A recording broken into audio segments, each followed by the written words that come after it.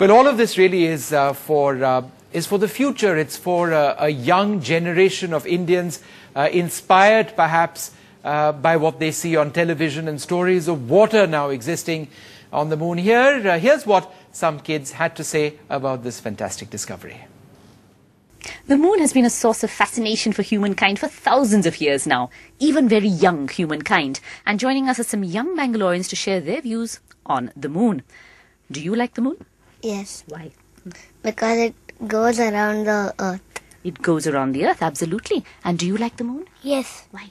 Because it gives light at night. It gives light at night, that's right. And what do you feel about the moon?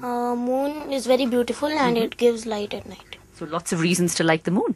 Now, have you heard about that Indian satellite Chandrayaan? What do you know about that? It was launched by India and it took many pictures of moon, and but it lost connections with us before some days. That's right. Before it lost connection, it took a lot of pictures of the moon. And from that, they discovered there's actually water on the moon. Why do you think that's interesting? Why is that important? Because there's no life on moon. Okay. And it's very rare that they found water. Very rare indeed. So what could it mean? It might mean that there is life elsewhere in the universe as well. It could mean that. No. Who knows? Who knows what it means? Now, do you think you could play cricket on the moon? No. Why? Because there's no gravitational force. Okay. What about you? Why couldn't you play cricket on the moon? Do you like cricket? No, because in a space you can't breathe. Now, would you like to go to the moon? Yes. Why? Because I want to become an astronaut. You want to become an astronaut. Do you want to go to the moon?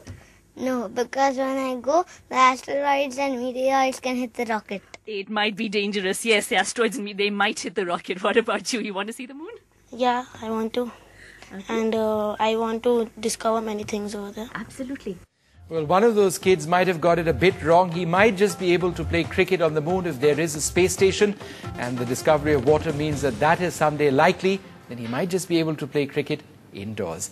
There's a lot more coming up. So stay tuned. Thanks. My pleasure. Tuba.com